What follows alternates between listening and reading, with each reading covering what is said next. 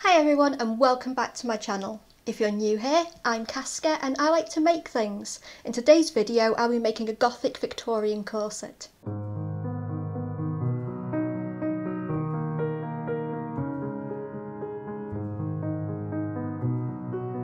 I love making corsets. I'm still not great at them, but I've made quite a few over the years. I first started making them back in the early 2000s for going clubbing and going to festivals. I found a pattern in my local fabric shop, and without any knowledge of how to even read a pattern, I did my best to make something fun. None of them had busks because I had no idea where to get one. They were all hand stitched because I didn't have a sewing machine yet, and the boning would poke through under my arms because I had no idea what flossing was. The corsets I made probably came to around 15 quid total for materials. I had a couple of nice ones that were bought for me as presents, but what I really wanted was one of the super pretty trad goth ones. I'd see them in places like Affleck's Palace in Manchester or in the market at Infest, and I wanted one so badly, but they were super expensive. So now, I decided I was going to make the corset I always wanted but couldn't afford. Only this one is even better because it fits my body perfectly and it's not just fit for the average body shape. I wanted this corset to work well as an undergarment for costuming, but also look good enough to wear as an outer garment too for if I ever go to a goth night or festival again. This thing took so many mock-ups. I would run through each one in detail, but this video would end up being like 5 hours long. So I'll just do a little run through of what each one was like and how I altered it along the way. Right, let's get started. Okay, so I've whipped the backdrop up just so that you can see a little bit better the kind of things that I have to contend with when making a corset or any item of clothing really. The most obvious one, probably straight off the bat, hip dips. This isn't a problem as much but because of the actual dips, because in order to get a nice smooth shape, padding. Where I have problems is because hip dips, 100% normal. It's just to do with your anatomy. The reason why I have such prominent hip dips is because there's a really big gap between top of my pelvis and my femoral head. There's a really big gap there, so that's where I've got such a prominent hip dip. Corsetry wise, where I've run into problems with the shop bought corsets before is there's not been enough hip spring. Also generally the waist isn't high enough as well, but the main problem is the hip spring. So what ends up happening is the corset will try and flatten these bits out and then there's nowhere for it to go. So when I try and cinch, obviously I don't want to be doing tight lacing, but I'd like to at least get an hourglass figure. But with shop bought corsets that just can't, it won't happen. The other thing that I have issues with is asymmetry. I've got one leg that's longer than the other, so my pelvis is tilted. I've also got one side that sticks out a little bit further than the other, so no matter what, any corset I make isn't going to look perfectly symmetrical because I'm not, and I don't think anybody is really. So, okay, so I will do a quick run through of some of the mock-ups because some of them I didn't film because they looked so bad. But I am filming this after making the corset because when I actually wanted to film these bits, it was like, I think it was about 35 degrees in the flat, and you do not want to see that. You don't trust me. Anyway, making a corset. This is the pattern I worked from. As you can see, I started off by making it a little bit bigger overall. This was because the waist was a 20-inch and there's no way that's fitting me. I also used a back piece I made with some eyelets that I was never going to use, and a front piece with a busk that was a tad too big. These are handy because I can just rip them out and use them in another mock-up later on.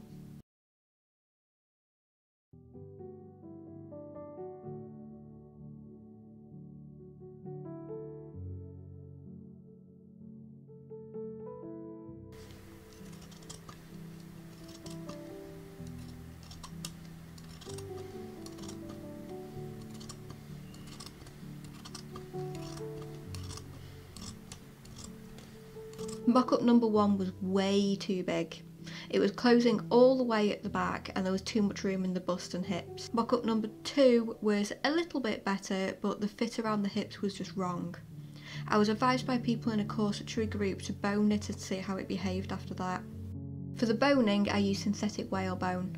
This is great because it's nice and flexible and moulds itself to your body with heat. It's also a lot easier to cut and file down than steel.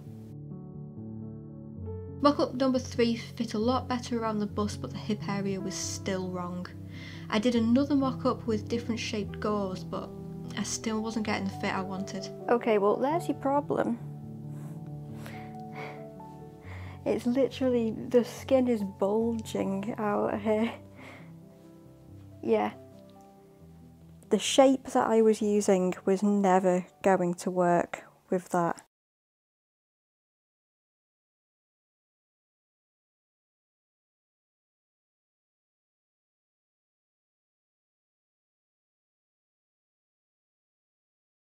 After experimenting with a different pattern for a bit, then going back to the old pattern but putting the gauze in the centre of each panel rather than in between each panel, I finally felt confident enough to cut into my fashion fabric.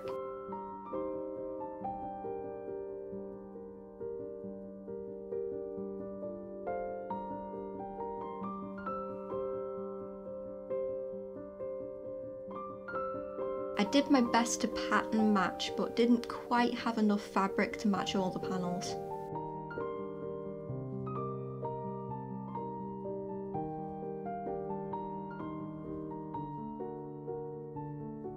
I attached the bust gauze to the second panel.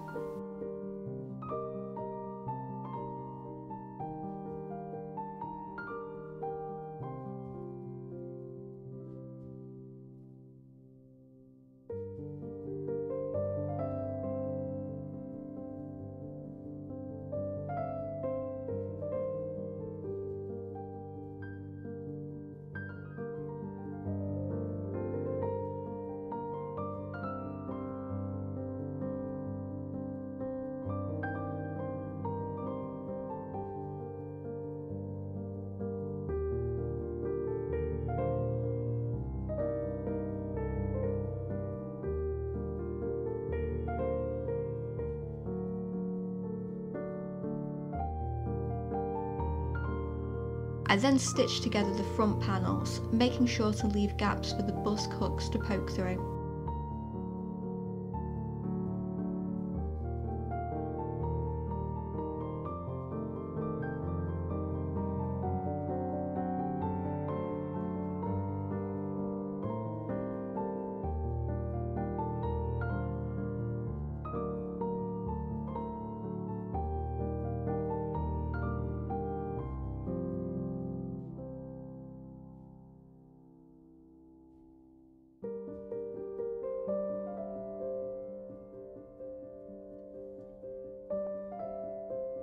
These were pressed the right side out.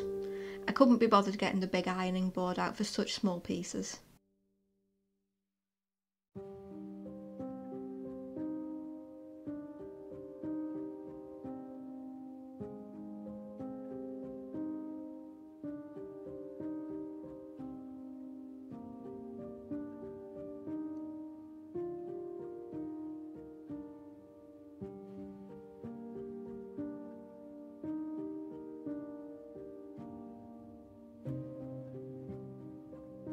I changed to a zippered foot and stitched around the busk.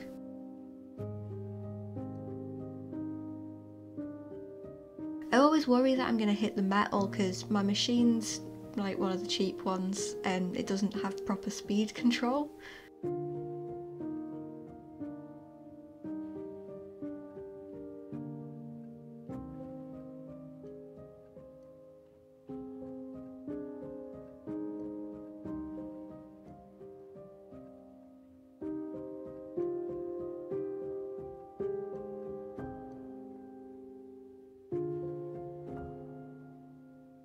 I poked holes for the other side of the busk with an awl. I don't like to cut into the fabric because I find that it weakens it and it can fray.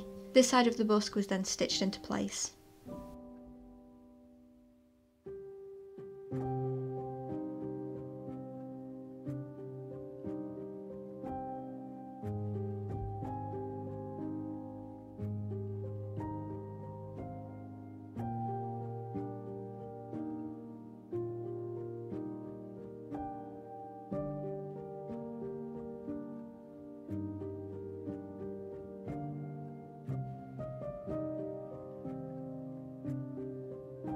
I used 2 steel bones for the back panel, leaving a gap in between them for the eyelets. I used my zipper foot so I could stitch as close to the bones as possible.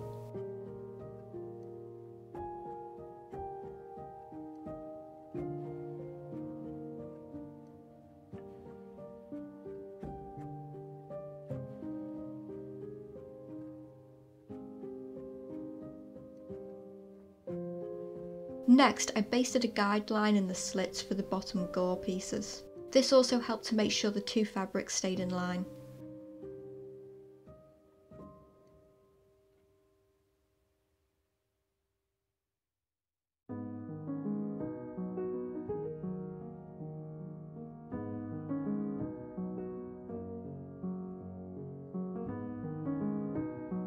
I turned them in and ironed them before attaching the gauze.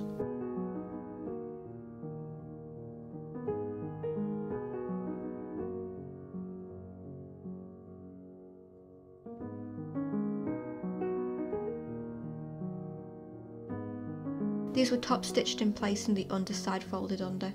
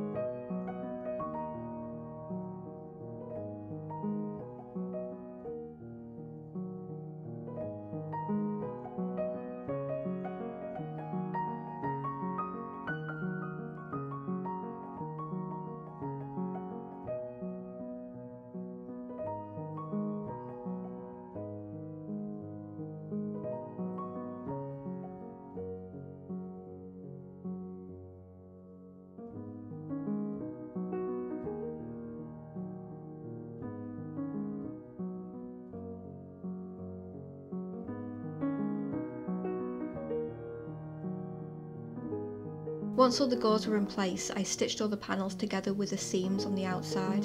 I did end up seam ripping the second and third panel though and doing the seam on the inside because I realised it wasn't going to work with the seams of the bust gauze being that way round.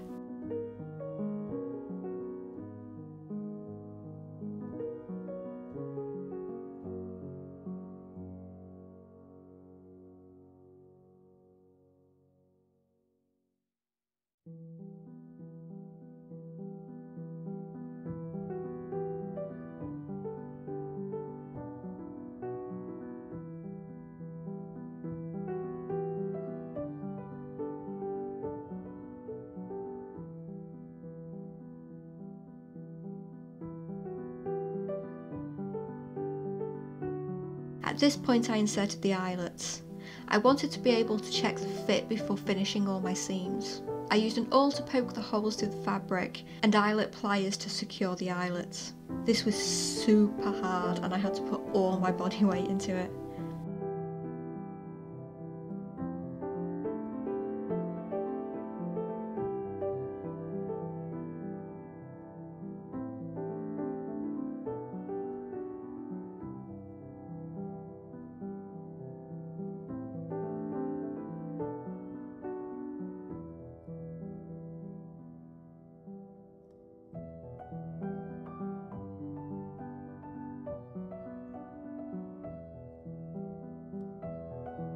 After a quick fit test, I was happy to finish my seams. I ironed them open using a tailor's ham and then trimmed them down so they would be hidden by the boning channels. The ends were then whip stitched down.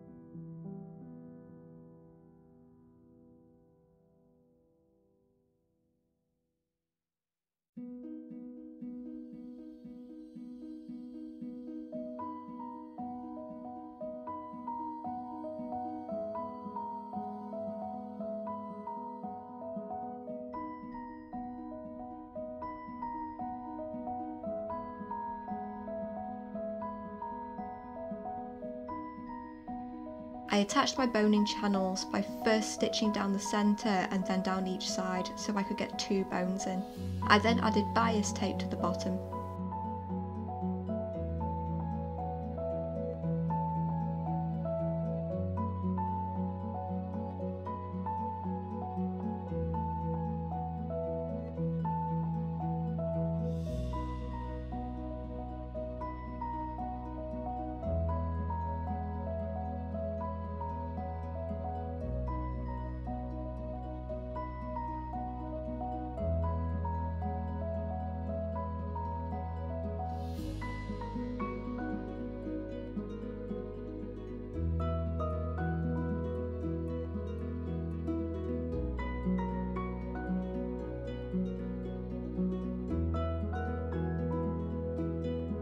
Because I want to do flossing later, I drilled holes in the ends of the bones. This was also super fiddly. After inserting all the bones, I added bias tape to the top.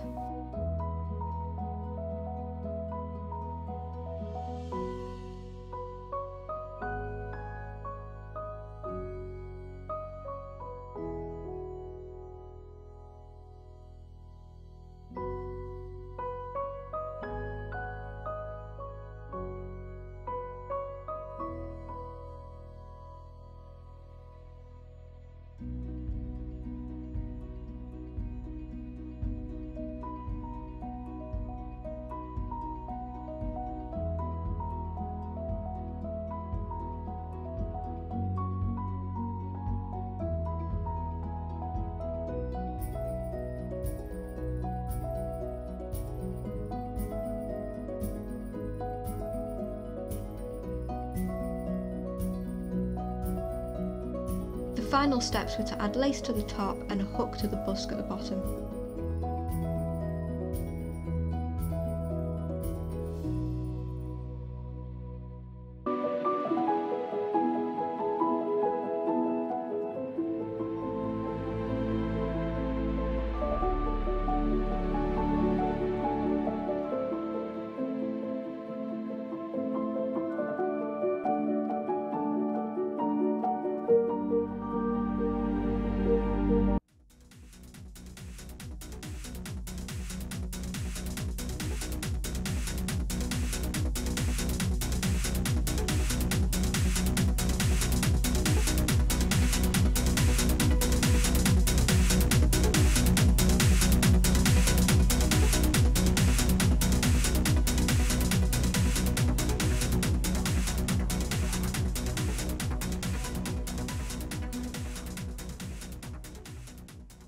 This is legit my favourite thing I've made. Just look at how nice and smooth it is. There's no wrinkling and it just fits so well. It took a lot to get to this point though. I think I ended up making about 7 mock-ups, and I even changed the entire design at one point because I was getting so frustrated with it.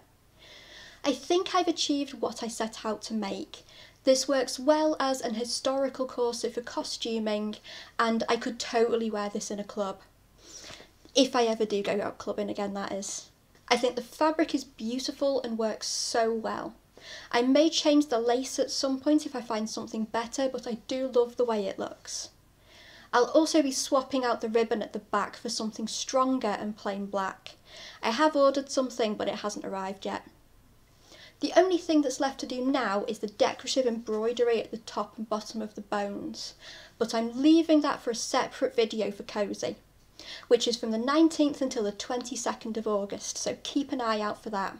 Costube Symposium is an online interactive event organised by the Costube community. If you enjoyed COVID last year, then you're going to love Cozy. There will be YouTube videos, live panels, premieres and events on Instagram and Discord. I'll leave a link in the description with more information. If you enjoyed this video and fancy giving it a like, it would be very much appreciated. I'm always open to your suggestions and constructive criticisms, so anything you'd like to see, let me know in the comments. If you'd like to see more videos of me trying to make things, then why not subscribe and hit that bell so you'll be notified next time I upload a video. Thanks for watching, and I'll see you next time. Bye!